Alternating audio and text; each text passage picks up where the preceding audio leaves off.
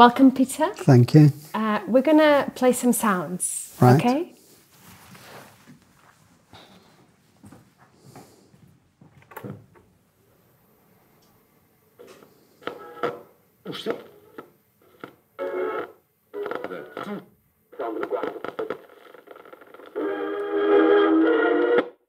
Médico e profissional de classe médica, esperando a sua ocorrência aos hospitais, a fim de prestar a sua eventual colaboração que seja sinceramente desnecessária. Para que a história se comece... Nada! Nem uma palavra! Nem uma palavra! Nada!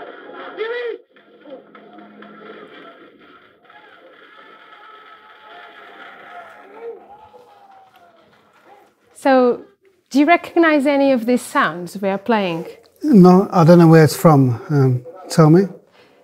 They're sounds from the Portuguese Revolution, Yes, so, from the 25th of April. Not the 25th of April, but yes, I recognize the, Yes, obviously. yes, exactly. The wonderful... Ricardo, we have the record there. So this is a record of the day, the actual day. Right. So we played first just a little excerpt of what Joaquim Furtado read on the radio from the armed forces, the movement. Right. And then there's some sound footage of people outside the PED headquarters asking them to come out. So fantastic. I haven't come across this, but obviously I know about it. Yes. That's why you're here. Of course. So, Peter, we wanted to start by asking you just the background. Where are you from? Where did you grow up? But also your family background. Can you tell us a little bit about that? Thank you. It's very important to me. It's part of my story. I was born in South Africa and I went to a white school. And racism was very strong there. And my parents were opposed to the political system in South Africa. They were against apartheid. And so they were imprisoned after the Sharpeville, which people may not remember, is when a lot of blacks had a peaceful protest about passes, having to carry identity passes. When was that? 1960, April 1960.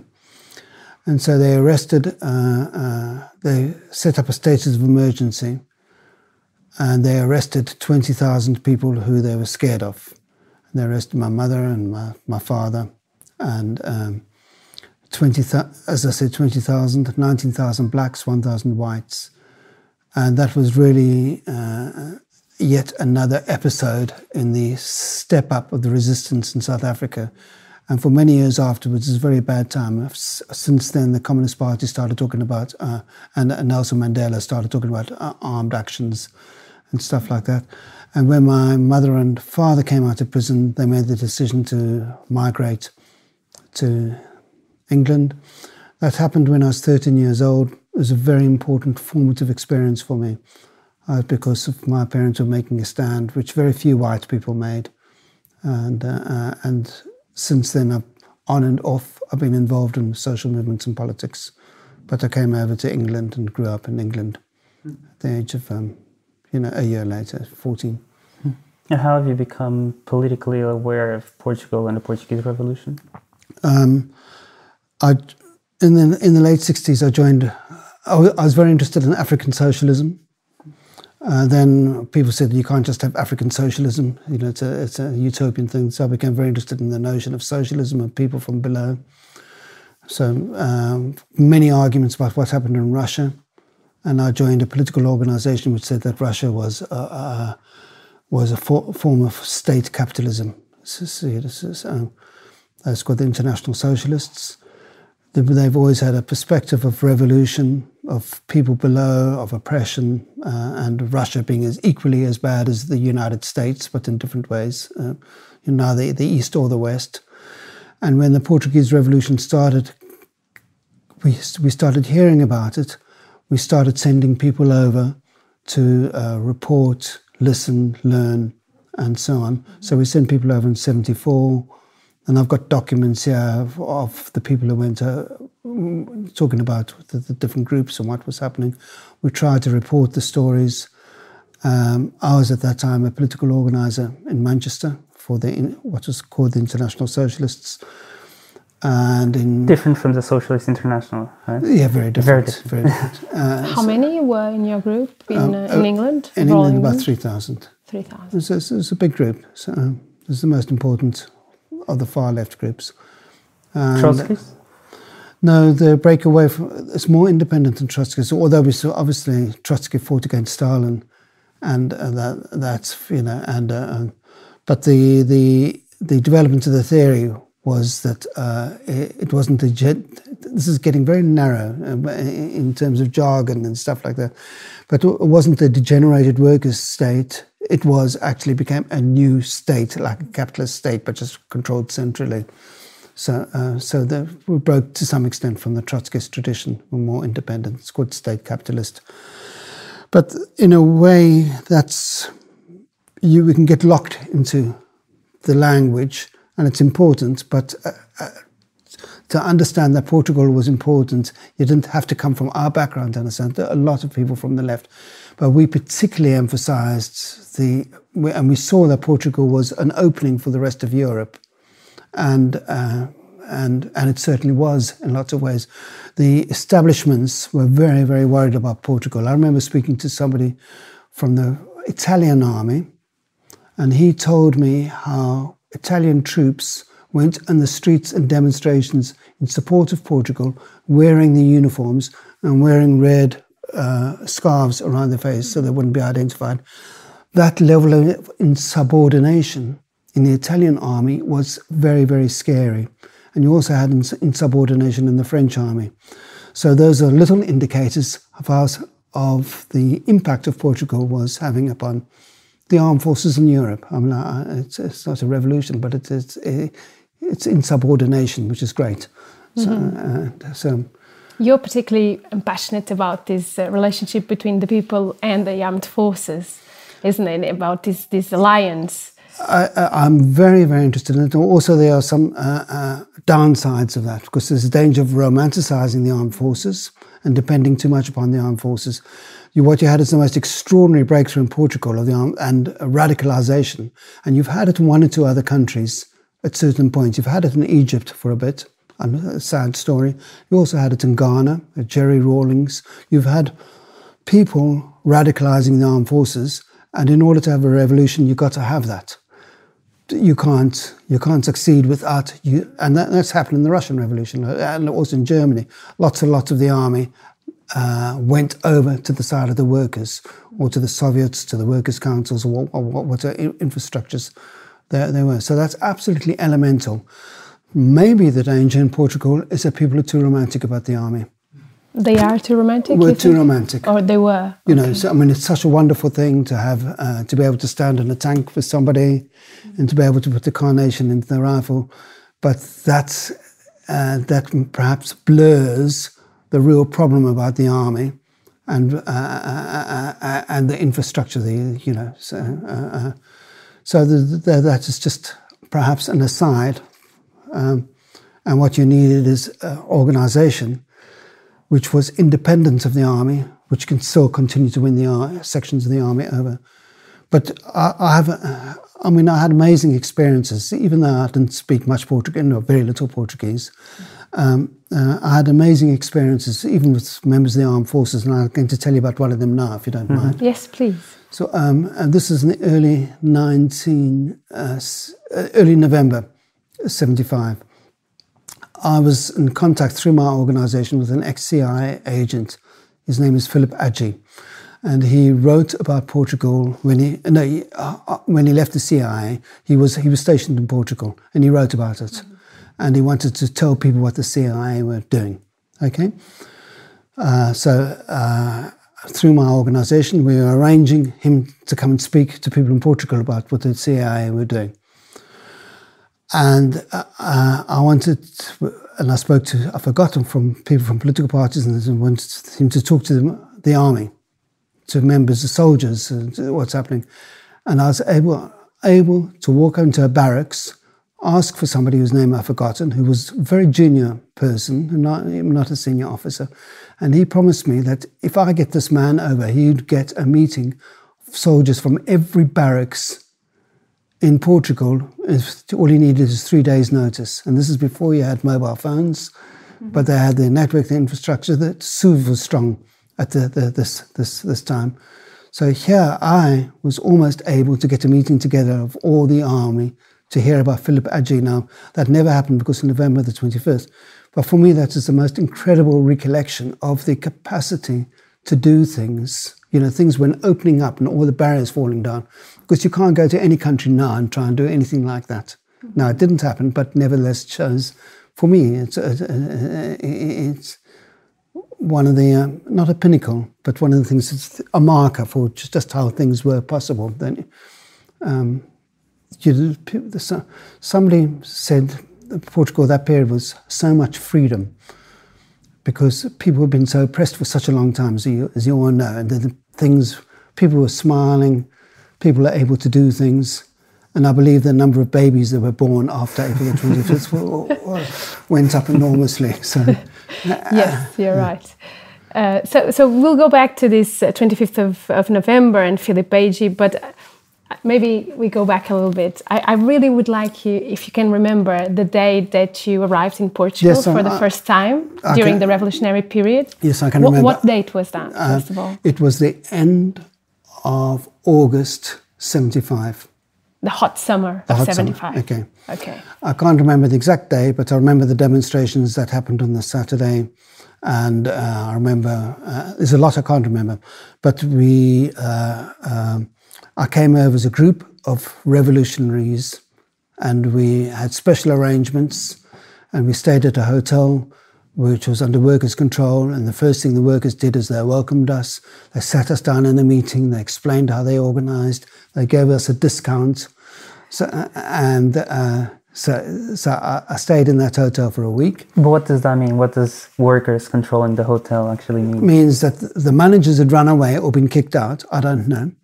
But I think a lot of times managers were so scared of what was happening that they left the country, and or the owners, and so the workers had to run the place themselves. And also the tourist industry was chaotic, and so they're very keen to have any tourists, revolutionaries especially. So, And what does that mean? What does revolutionary tourist actually mean? Well, we didn't go over for the sun and for the fado. We came over to see what people were doing and to celebrate and listen and hear all the activities, because what was happening in Portugal, although it comes through a filter, we know that was happening, was absolutely incredible. Those of us who were listening. And you know, whether it's the subversion of the armed forces, the takeovers in the factories, the takeovers in the land, the takeover of the cooperatives at that time, the emergence of popular assemblies, that was absolutely incredible. I mean, it is unparalleled. Although you could say May '68 had some of it, there was a much shorter period and much less actual takeover and change of the structures than what happened in Portugal, because so that was happening, and for months we've been hearing about it one way or another. And by the time the International Socialists, they started organising trips of comrades to come over, to go and visit factories, to go and visit my wife. Went over to a hospital where the nuns had been in charge, and the workers said, no, we're sick and tired, we don't need nuns to run us, we can run it. And they told the nuns to clear off. And they took over, and other people went and saw clinics. I went to Plessis. I also went around some of the political seds. So I spent that 2 weeks. First week in the Hotel Ambassador. And then the second week, I went and stayed in what was part of the place I stayed in was a brothel. And I'd never realised it was a brothel. But when I came back to Portugal, in early October when I was an organizer and they asked me to work there. And then I found out it was a brothel that I was staying in. But where was that? Was it in Lisbon? It's in Lisbon, off the Avenue de Liberdade, a couple of streets behind. Yeah. So if you want the phone number and address, I'll give it to you. But you still have it? No, of course not. And one of the stories that's been written about is how prostitutes gave a discount to soldiers, which I was. But I found that actually very interesting, because once I started recognizing some of the prostitutes and getting to know them very, very slightly, I just find that very interesting. But I've got nothing to say about it, nothing to expose or anything like that. But it's one of the stories. And so that summer is known as the Verão Quente, or the hot summer. What does that mean to you? Like, how do you understand the summer of the 75 in Portugal? What did you see? Well, what was the atmosphere? The atmosphere was absolutely incredible. Obviously, you had a backcloth as well, which we didn't see much of, which is the retornados. Also, what's happening up in the north, the burning of the headquarters, and the reaction. So, but we didn't see that. What we saw was enormous demonstrations with the life and colour and youth and elderly, or such a cross section of a population. I remember people coming in tractors and coming in trucks on the backs of tractors, people with their farm implements, a lot of agrarian people. The summer and also up to November. There was an enormous demonstration on November the 16th, which I'll never forget, which ended up at Palácio do Comércio, went down Avenida Liberdade, and people just come in. They must have left at 3 o'clock in the morning to get there, to go on it. So not only demonstrations, but going into workplaces and talking to people and whose eyes have been opened, if that's where they just felt that they could do anything, where before they couldn't, they were trapped. About fascism and the dictatorship and the expectations. So all these people had doors opening to them, which is the most incredible thing. It happens in pre-revolutionary or revolutionary periods.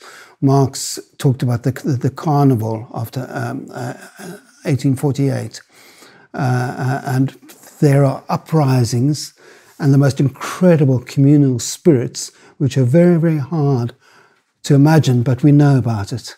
And it's endemic in revolutionary processes where people get together and organize in ways that which then don't believe that it's possible. And we saw some of that, and this is perhaps the most vivid experience from Western Europe, since, of course, I think it's in many respects more vivid than May 68, since the Second World War. Certainly in Western Europe, you also have had some things like the Hungarian uprising of 56 and so on, but they are very marginal compared to what's happened in Portugal. So you stayed 2 weeks first time. Then I went back. Then you went back. As a political organizer. One of the things I helped organize was we had a speaker from Lijnav who came in. The company? Yes, so his name is Carlos Nunes, I think. I've got it here. And he was a young militant, a lovely, raw fellow who joined the PRP. And he was elected, he's one of the minority of the PRP on the Workers' Committee, because I think the Workers' Committee was dominated by Maoists, UDP, and had some Communist Party people there. But anyway, he was a young fighter. And he came, I helped organise meetings in my city, Manchester. And I organised meetings at 60, 70. I organised with comrades. He went and saw an small engineering factory in Manchester, and he spoke to all the workers. There's 20 people there. They stopped there, at their lunchtime. They stopped and they listened to him. They had a translator. I tried to organise a meeting with shipyard workers. Nobody turned up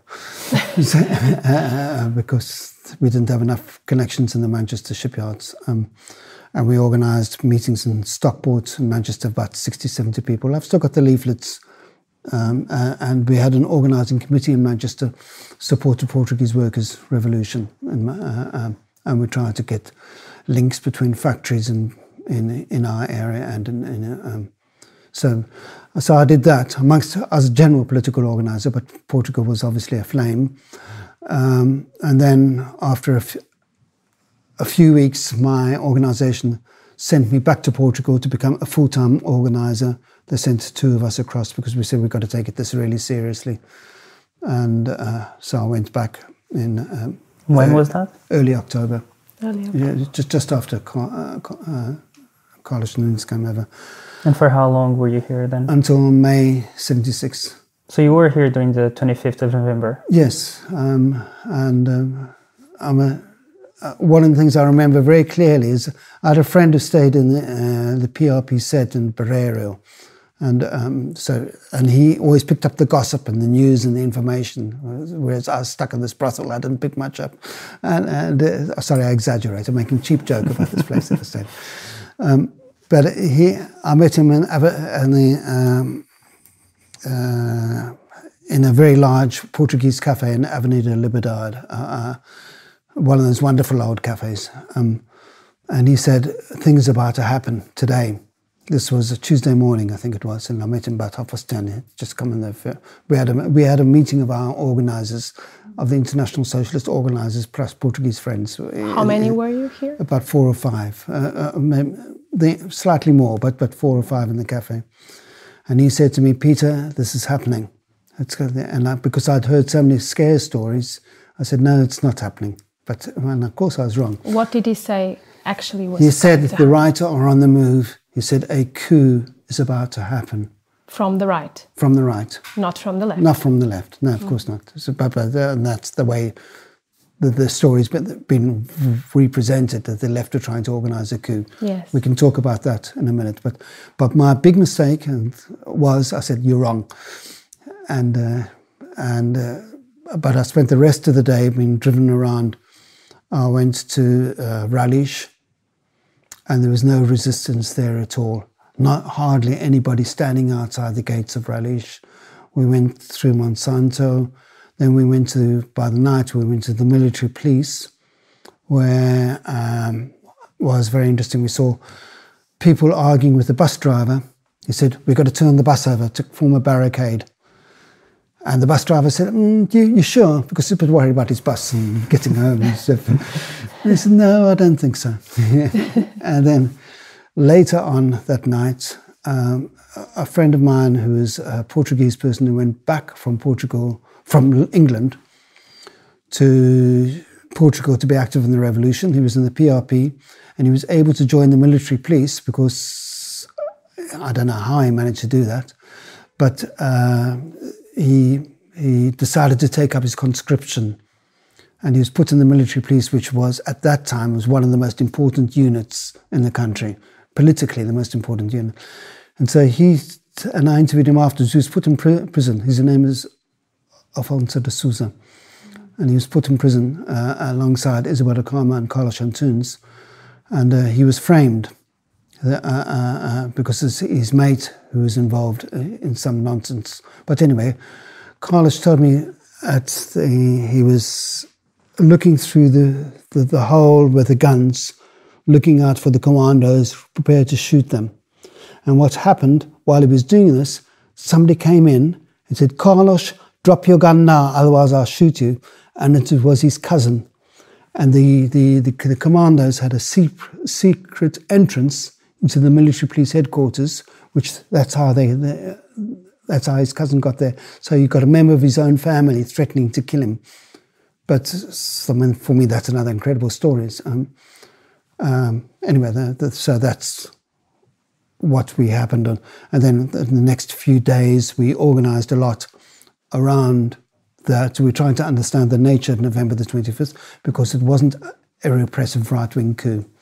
It was a re-establishment of the establishment, consolidating and squeezing out people it didn't like. Mm-hmm. And we printed this in Portuguese and in English simultaneously about a week afterwards.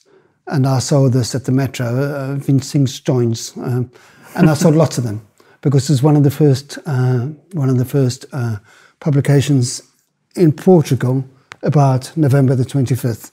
Mm-hmm. And so I haven't looked at it for a long time. I don't know whether it's any good or not, but at least we try. It's quite hopeful. You finish on a note saying that there is a defeat. The defeat in the 25th of November should be used to teach each worker in Portugal, everywhere, the key lessons necessary to achieve victory, proletarian victory in the future. Isn't the language old-fashioned? But yeah, okay. But you sold a lot, yeah? We sold a lot. Yeah. And in fact, I wasn't paid much money, but they said, keep the receipts of this. So who translated it? It was translated in England, right? In England by a Brazilian speaker. You wrote it? I know, a man called Tony Cliff and Chris Harman wrote it. I was advised a little bit in it. I never wrote it, but I was too busy anyway. And they're theorists. And so they tried to analyse it. I talked on the phone, but they wrote it. And translated badly, I believe. But we had it in English and we had it in Portuguese. And we moved very fast. We also came over. I've got the note somewhere there. I had an interview with the PRP on the 3rd of December. And one of our leading comrades came across with a lot of money. I think it was £10,000 in a suitcase, but that may be a story. I'm not sure if it's that amount. But what we wanted them to do is we said, what you have to do is you have to organise your structures and you have to have a daily newspaper. And we said, here's the money for a daily newspaper. And we said, we will to get you a printing press if we can. But the PRP were in too much disarray then. And also they didn't have the focus of an organisation that our organisation had more of a Bolshevik tradition of organising and doing things. And the PRP are very loose in terms of notion of memberships, of structures. Some of it is due to clandestinity and some of it is due to fluidity, which is very important. So, but it meant that their infrastructure was much weaker and much more liable to collapse. And what happened is after November the 25th, most of the people were just on the run. Though they had some secret meetings. I went to one or two up in this area on the 26th with the captain, but I didn't understand it, unfortunately, from the MFA. You went to a meeting? Yes, up in this area. And on the 27th, I went to a meeting in Algiers of the PRP cell. Once again, I understood very little. I didn't have a translator. They didn't provide you with a translator? No, but this is just a small branch meeting. These are the comrades in Algiers meeting together, wondering what in the hell are they doing. So I was in the edges just observing. Well, but the official narrative is quite different from what you're describing, right? So on the 25th of November, the moderate forces defeated a threat of a communist dictatorship. Why is that so different? When you say the official narrative, I don't know which official narrative you're talking about. This sort of narratives that say that there was a red threat in Portugal and things like that. Right, but the communists would say the threat was from the extreme left. And they would say that it's not the communists, it's the uncontrollables who are on the edge of the Communist Party who are very possibly heavily influenced by the extreme left. I think you would find that some narratives would say that the Communist Party wanted to exclude that danger, and they made a deal with Costa Gomes and others about how to modernise Portugal. And so that narrative isn't the one that comes to mind immediately. But every narrative will always blame the extreme left, the terrorists. In any situation you'll find there's always people ready to blame those subversives who want to overthrow the order without really looking at the concrete situation. So I suppose also what Ricardo is saying is that there is this idea that the 25th of November is like this prime point for democratic normalization after a period of upheaval and excess and whatever, and that it really, the foundation of Portuguese democracy, that some people say, starts actually with the 25th of November rather than with the 25th of April, you know. So, and in that sense, it is sustained by this idea that there was this leftist coup being prepared, from which we were saved from this other coup from the moderates. So this is kind of the official narrative. I agree with that narrative, except for one sentence. Okay. The foundation of democracy goes back to the people owning and doing things themselves. And the foundation of democracy started on April 25th, when people took to the streets and they started making a noise and they started organizing themselves. And the 25th of November was a consolidation, getting rid of the extreme left, if you like, getting rid of the uncontrollables, or whether it's the people in various regiments. So the establishment had to control that. But what they did is Portuguese democracy was much stronger after November the 25th because of what happened before November the 25th.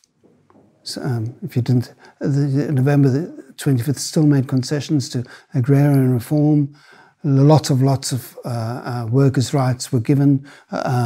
Some of the occupation of the flats and the houses or apartments, I don't know much, but it was consolidated because of the popular force movement, not because of the so-called democratic regime. But what was very interesting is that social democracy decided not to stamp on the movement. The Chilean solution wasn't a solution because of the strength of the movement. They were scared to take the movement on head on. But what they are able to do is to cut off some of the most extreme wings and, to some extent, normalize it. So Portugal moved from fascist, if you want to call it that, to a social democratic system. And that was part of that tradition. So I think one of the big mistakes of the Portuguese left was to exaggerate the danger of the return of fascism. And it deflected us from seeing what social democracy was capable of doing and understanding that Kissinger and others don't always think about the Chile model. There were other social democracies like a beast which can move in different directions, and we underestimated the responsiveness and the capability of capitalism to adapt itself in different situations. And so you lived here also after the 25th of November through to 76. What was through the Gadoops, and I think I left around about the time of Tello's. I might have left before, but the presidential elections. So, explain that. Explain what was that day and what happened during those elections. And the Gadoops, you could explain the Gadoops. Yeah. Not very well, because I haven't thought about it for a long time. But the Gadoops were an attempt to get the left together in organising committees, trying to harness some of the energy of the left. There was still a lot of energy in some ways, especially in terms of resistance to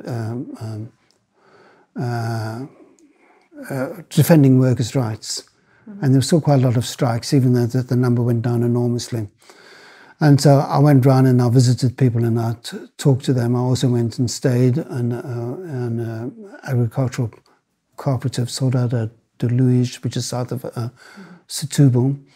And I worked there for a few days, and I just saw the way that the women were involved and how they transformed the land, how they started growing rice. The water there was for shooting ducks, for breeding ducks and shooting them, and they used that water once the owners had gone to grow rice there. And people from Setúbal, from Setnav, came down, brought tomatoes. I think I got the story right. Might have taken tomatoes away, and I think they brought fish and they made fish stew, and we had a lovely time. But and they made sheep's cheeses, which was an unusual product, and tried to create a market for that. So after November the 25th, there was still attempted consolidation of cooperatives, and still an attempt to pull the left together. But it was pretty the Gadoops. With hindsight, even though a lot of us followed it and had hope in it, they were not fantastically significant. Basically, the movement had been defeated not that many people were killed or many people imprisoned, but they were defeated by November the 25th, and the left didn't have the capacity to reorient itself and to understand what's happening. And I think that process of understanding is still happening. What do you mean by that? Well, certainly when I came back to Portugal 5 years ago, there were very, very few books about the Portuguese Revolution. And they were mainly memoirs of captains and officers and stuff like that. And the story of the workers and what happened in Portugal is hardly shown in Portuguese bookshops and also in English bookshops. Very few books in England about the Portuguese. Obviously, there's one or two books that you've got here, what I'm finding is that people are trying to analyse more now than I've known before. Can you pass me Peter's book? Yes. You write something on the intro of this book. On page 4, it's something like, a visitor to Portugal now would see little evidence of those Alcyon and believable days. Some wall paintings may be visible, a slender tribute to the creativity of the painters, people with little artistic and political training who, within months, painted gigantic murals. Since then, the whole thing has been allowed to dissolve. Only a handful of books has appeared in English. It is almost as if nothing happened, as if we have nothing to learn. I think I wrote that quite a few years ago, maybe 20 odd years ago. 99. Right. And that's true. There's very little evidence. Very few people able to talk about it. I think for some people it's been like a dream of drugs, and you can't explain that in ordinary language easily. But I know that when you've been talking to people, that they start talking about it and they want to talk about it, and it's perhaps the most important thing, single set of events other than their marriage and deaths in the family, but external events that's happened in their lives. But there's an enormous role to try to capture it, analyse it, and piece the story together. And I think that was true 20 years ago, and I think it's coming together now, but there's all sorts of dangers in piecing together the story now. Can you expand on that? What dangers do you think there are? Romanticisation, distortion of memories, perhaps things need to be locked into context. You know, the reason that the birth rate went up after April the 25th was because of the overthrow of fascism. It's not just because suddenly people became happy and made love to each other. So it's trying to look at the historical context of these things, and September 28th, or locking it into those events and tracing things. But it's hard not to be emotional about such a memory. I've seen you being rather emotional also. I don't know if I can say this. No. When talking, for example, about the MFA People Pact, and you know how you of your own experience. It's absolutely important to show the emotion and to tell people those experiences. But also the question of how do you locate it, how do you consolidate it. I think it's very important to not just take it from the. There's a danger of let's say, my grandfather. Well, this isn't true, but if he went to the war, he would come back, or went to the colonies, come back and tell stories, and they get out of context, and they become very just icons. And the question of trying to locate those icons and testing them, not disputing them, but testing the credibility and seeing the context is very important. And that's a historian's job, driven also by politics, because you need to have sympathetic politics to be able to do that. But some of the work that Joana is doing and that other people are doing is just really, really, finding the contradictory stories of people and seeing how they fit in. The story of the Retornados, or the story of what's happened in the colonies, needs to be told, and Portugal's role in the colonization needs to be. But why do you think it's not told? What's the reason? Well, firstly, is that the victors don't want to tell the stories of the people that they smashed. So the establishment gathers forces. It doesn't want to hear its enemies. Now, there will be obvious examples where in Hungary, in '56, the uprisings in the factories were untold story, and the Communist Party don't want anybody to know about it. And so they would discredit all those stories of CI and stuff like that. You also had this, although it's a much more benign establishment, they don't want, and the money for the research institutions, and also a lot of people were tired after November the 25th. So they don't want to hear about, it's going on and on and on about the glorification about it. They just want to get on with their lives. So you've got the victors, oppression, the conjunction of economics and research and stuff like that. You've got the exhaustion of people, you've got demoralization. But after every defeat, it's very difficult to pull out the stories again. In Portugal, maybe less so, because people weren't physically executed or not. And there's a lot of people with lots of memories one way or another. So, Peter, can I ask you, when did the revolution end? I think November the 25th, 75. That's when you can say it was social democracy. But that's your perspective as a person who has studied and thought about. But you've been here, so you've seen how things were still going on. So from that perspective of a person who was here after November the 25th, when do you think it really ended? I wrote home on the November the 25th, and I said, this is the end of the revolution. Now, but the problem in the revolution is that's a finite word, because it's basically, I don't want to call it, I often call it, as you do, revolutionary process. So it's the process, but I think that really, after November the 25th, it went down enormously. And so, although there was still a lot of resistance and hope and excitement, the fact is that you could no longer count on the military. But basically, if I'm asked for a date, I would say that's when it ended. So, you wrote home. You wrote to your wife, and to my mother. I've got those letters somewhere. And you told them the revolution. The words lie in that effect. Yes. If I dig it, I've got to. I can't remember. I had a very cliched phrase, but it wasn't a beautiful letter. But basically that's, and I was still inspired and interested, and that's why I stayed there. And we had hope, as is expressed in the in that pamphlet. Yeah. We had hope. Us revolutionaries always have hope about the future. But the question is, you've got to know when it goes from Monday to Tuesday, and now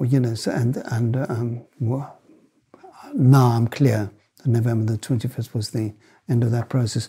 But what I did is also, I went away and I wanted to write about it. And I spent 10 years writing this thesis, but I was at the same time trying to get a job. I became a parent.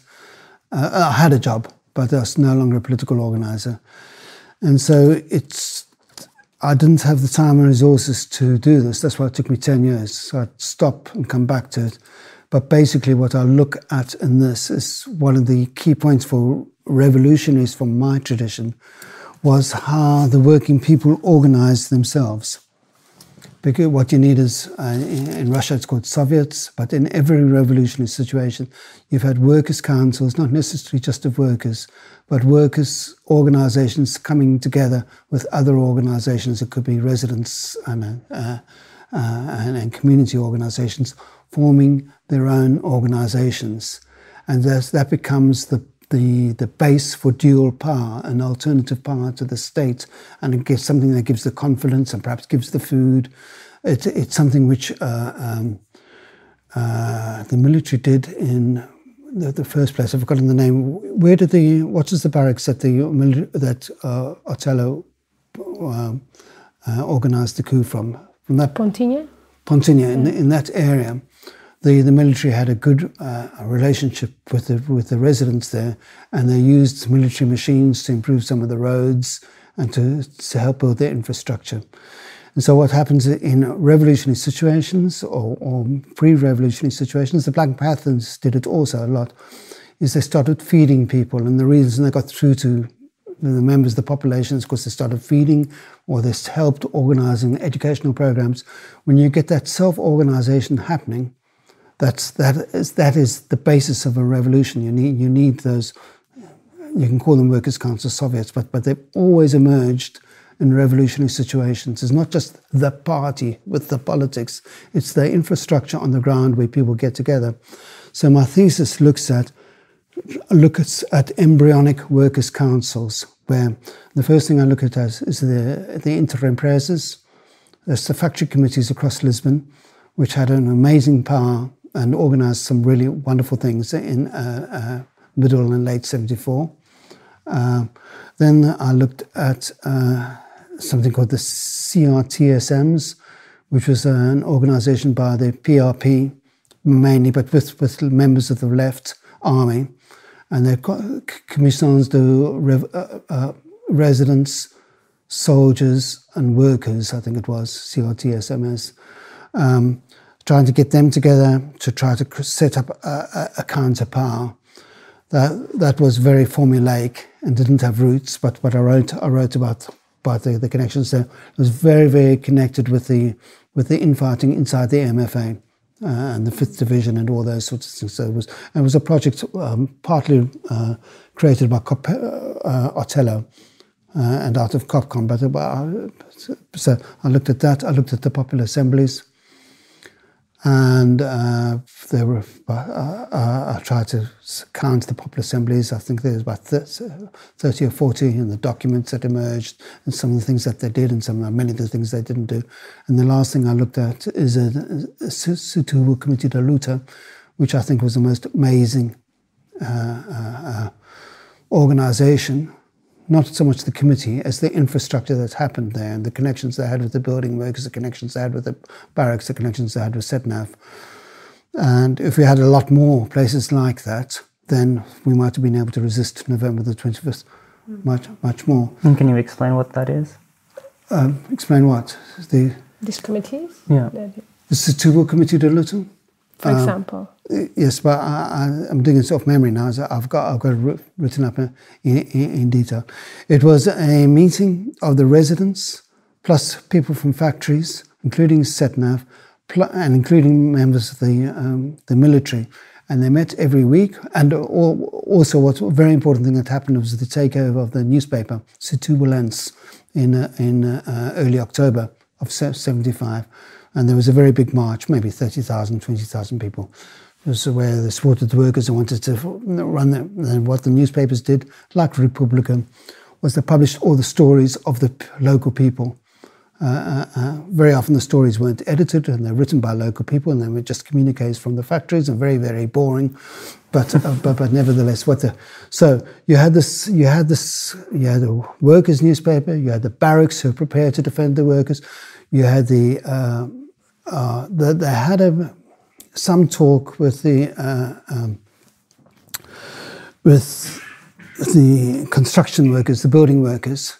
But one of the criticisms of my times, I remember the building workers coming in to talk about their struggles, and the people weren't really interested. And the building workers' struggle, as my friend George is sitting over there, we've talked about it earlier today, was fantastically important, because that was the real threatening, is when the building workers forced they surrounded the parliament, and the government said we can't govern it. So you had elements of the building workers' struggle there, and you had Setnav, which is just and you had so they organised through if you want to call it a Soviet. I know that's a Russian word, but it's that tradition. They organised, and they had subcommittees. They talked about land. They talked about rents. This book talks about that. A lot of that in that book.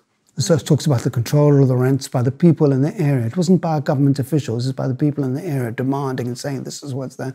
So when you get to that level of control, that's very, very exciting. You're talking about people running something and owning it and being inspired by it. And there were a number of meetings of the committee itself, which sometimes 70 or sometimes 150 people went along to. And it was seen as the alternative power. Now that's happened in a lot of places, but nowhere as strong as Setúbal. And that is one of the inspirations that I want people to remember, because these organizations happen always when people come together. They start fighting, they start building their own power structures. Now, they might be flabby, they might be weak, they might be dominated by intellectuals. In the Setúbal Committee de Luta, the Marxists, and I mean usually when Marxists talk about the Marxist-Leninists, Maoists, not the Trotskyists, they come along and they speak a very particular language, and they don't relate to people there. And if you look at some of the stuff written from that time, from the interim presses, the language they're talking is just absolutely crazy. And how can you start talking about Albania being the socialist future and stuff like, absolutely, I can't believe that anybody could ever relate. But there's a woman in Setúbal Committee de Luta, she said that the people would teach those people to learn how to speak normally. And she said we would find ways of overcoming the sectarianism and the dead ideology of some sections of the far left, and we'd start finding a way of working together. And that's absolutely wonderful. It's where people learn to become people, if you like. I may sound condescending, but I'm sure many of you, well, I'm not sure if many of you have seen the old left at work, and how out of touch they can be, and how locked into their ideology. I've read the pamphlets. It is very, very sad. Yes. But you saw this revolutionary process happening in Setúbal, and I know it happened in lots of places, but Setúbal I think is the most. And I would argue that, and I do in my thesis, or maybe in that little booklet, that if the other areas had been like Setúbal, but you still needed a national coordinated response to November the 25th. So you needed the barracks in the various areas to say, don't give in to the commandos, we're on your side. You need a national infrastructure. And how that infrastructure is built is another matter, but that is still, you can't have local insurrections like you did in 1932 in Marina Grande, without it being, it has to be connected. Otherwise it's going to be smashed like it was in Marina Grande. I think that was 32. So. Peter, can I ask you something about, in this thesis, you interview former revolutionaries or still present revolutionaries. You conduct quite a lot of interviews, as you've shown me in the list. And they're conducted after, or rather after the revolution, so 82, 1980. So how did you find these people? Well, I still had some connections with some people. No, not in that sense. So how were they? How were, okay, in terms of their relationship to the revolution or to the 25th of November? How did you find them in that sense? I don't know if I can generalize, but they were obviously, it's not the revolutionary period, but they wanted to talk, yes. Mm-hmm. Sometimes it's very hard to get hold of them. I found it very hard to get hold of TAP, some of the stories of TAP in 74, and absolutely incredible how they occupied a plane, if I remember correctly, and the militancy. So sometimes it's very hard to find these people, and for the TAPs as a Portuguese speaking, now to have an interpreter. But yes, then. But were they discouraged? Were they emotional? How was their relationship to the? I suspect everybody was emotional. I don't want to create generalizations, but everybody is very moved by it. And once they were there, they wanted to talk. perhaps sometimes my questions are very narrow because I'm asking about specific forms of organisation which they couldn't remember, but they were there. Your party was not an armed party, was it? Certainly not, and that was our biggest disagreement with PRP. Yes, I would like you to talk a little bit about that. So, well, I remember when I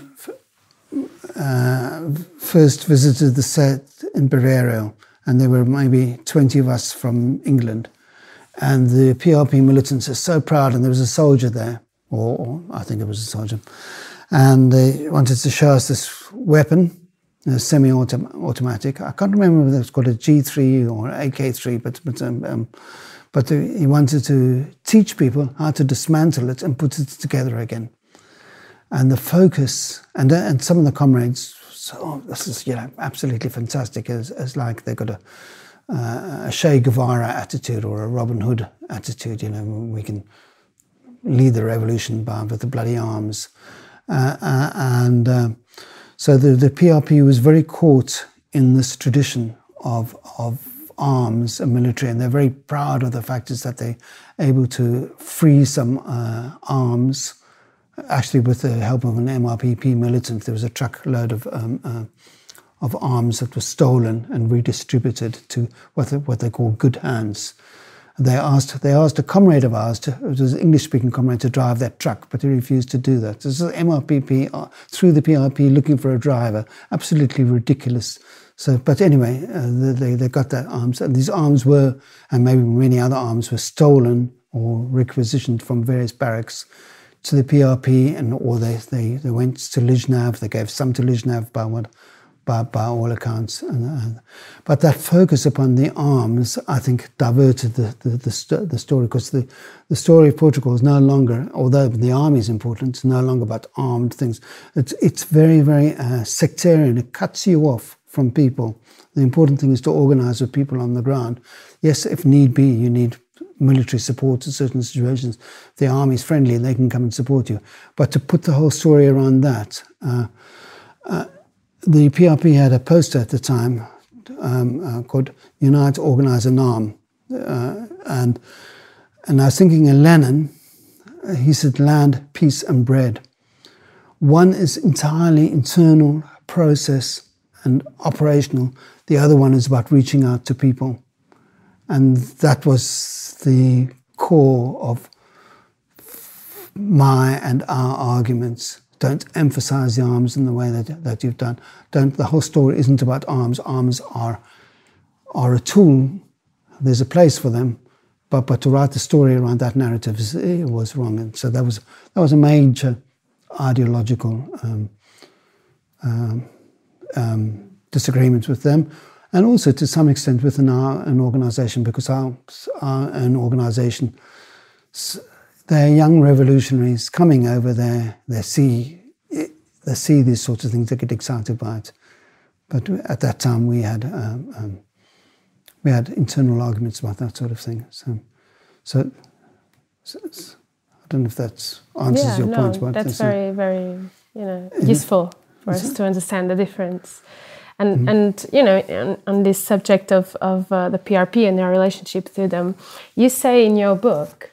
There's this note where you say that you were accused of being a CIA agent, a not uncommon allegation, and subsequently you found a letter dated 1977 addressed from the PRP to all other political groups on the left, specifically warning them about your CIA involvement. Mm-hmm. So can you tell us a little bit about this episode? Well, I wish the CIA paid me, but I don't think they ever knew about me. So, it was, we talked about it today, and we talked about it with George. It was just a crazy paranoia, but the PRP also had a very, these are friends, the PRP. Yes, I know. But within there, they had a very, very paranoid, militaristic, conspiratorial view, and so somebody being a member of the CIA fits in that. I fell out badly with the PRP. They refused to talk to me. And what happens when you have a period of political bankruptcy and despair, you start inventing and creating enemies which aren't there. But I must also say I helped form a committee in England in support of the Portuguese political prisoners, which included Isabel de Carmo and Carlos Chantunes. I went and saw them in prison afterwards. We had a small committee. In the 1980s? In the 1980s, okay. Early 1980s. We had a small... I saw them in prison twice. We raised money. I got members of parliament, including somebody who's dead now called Tony Benn, to sign a letter. And I did things in support of them. And Amnesty International also became involved in it. They became involved in it before me, in fact. But I was picked up for some of the work they were doing there. So I did a lot of work for them, and Isabel de Carmo knows me, and she likes me. You know, she's a I wouldn't say she's a good friend, but she knows me, and we're fond of one another. So. But this is just one of those also like funny episodes of the revolution and post-revolutionary period, where you find a letter accusing you of being a CIA agent. My great mistake was not to take that letter. It was in the old Major headquarters. I'm trying to find that letter, see where it is now, because I'm very proud of it. I want to have it framed. I was also accused of being a Cuban when I was at the factory in '76. Mm-hmm. And I was visiting somebody. She'd written to socialist workers, so I thought I'd go up and see her. So I flew to Porto and then went to see her. And when I got there, the factory committee, I don't know if the factory committee was in control of the factory, but they said they wouldn't let any Cubans onto the premises. And so they insisted on interviewing me, and I can't speak Spanish, I can barely speak Portuguese. And then they realized I wasn't Spanish speaking and Portuguese, and they said, well, maybe. And so then I saw this woman afterwards. But so there was another proud moment. So. Would you read an excerpt of your book before we go? Okay. Which one? This. Well, I'll read the last phrase, I think. I'll see there's a mistake in it. The fact remains that during those 18 months, it's 19, isn't it? Hundreds of thousands of workers took over their workplaces, the land and houses. Tens of thousands of soldiers rebelled. Nobody predicted that from a tiny political cadre, so many would try quickly to learn and to put into practice the ideas that explode from those who are exploited when they try to take control of their own destiny. Portugal 1974-75 was not an illusion. It was an extraordinary period, one that still needs to be studied and celebrated. So, thank you. Thank you, Peter. Okay, lovely. Thank lovely. You. Maybe we can end with how we started. So I'm going to play some sound. Okay. Yes? Okay. This is from the beginning of the record. Okay, I'm going to put it.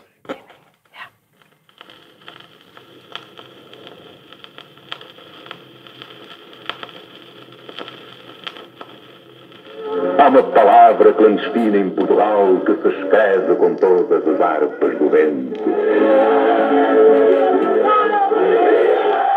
Mas quando nos julgarem bem seguros, cercados de bastões e fortalezas, hão de ruir em estrondo os altos muros, e chegará o dia das surpresas. Dia 25 de abril de 1974. Portugal descobre-se livre de um pesadelo de miséria, injustiça e luto. O povo começa a sabê-lo às 4h30 da manhã mais clara dos últimos 48 anos.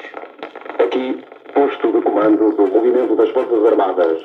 Okay. Thank you so much. Well, that's wonderful. I hope you can use it. Are we done? I think we're done. Thank you so much. Pleasure. Thank you, Peter. Okay.